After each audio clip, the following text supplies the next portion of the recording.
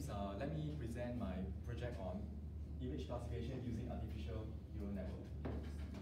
The scope of this presentation includes image classification using some neural network models and also transfer learning. And I'll end with some business application of image classifications. I started with a simple neural network which has 3 classes. The dataset is from PyImageSearch. There are total about 3,000 images, 1,000 for each class of cat, dog, and panda. I trained the model. It doesn't take a long time, it's only 4 minutes, and achieved an accuracy of 61%.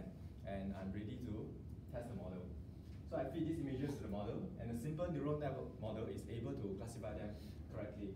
For example, it's very sure that this is 58% sure that this is a panda, and because it has legs, so there could be a small chance that it could be a dog or a cat as well. So I start to be adventurous. I tried these images. However, the simple neural network model is unable to classify them correctly. So I tried the CNN model. And the CNN model was able to make the correct classifications. So I explored further with these images. And CNN model is known to be good at image classification, and it was able to classify them correctly. So what is the CNN model?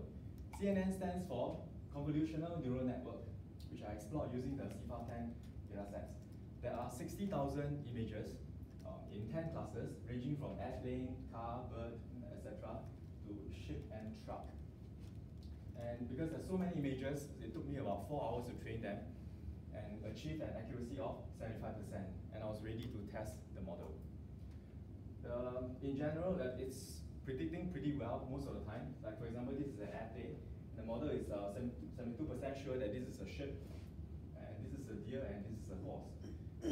And the horse may have some features of the deer, so the model has picked up certain features, so there's a probability at this. But according to highest probability, this is a horse.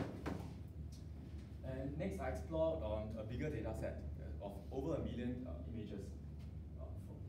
However, with so many images, it will take me a long time to train. So I use this method called transfer learning using the VG16 dataset. It has got 1,000 classes ranging from animals to things to food. And transfer learning is a method of learning without reinventing the wheel. So I feed these images to the model.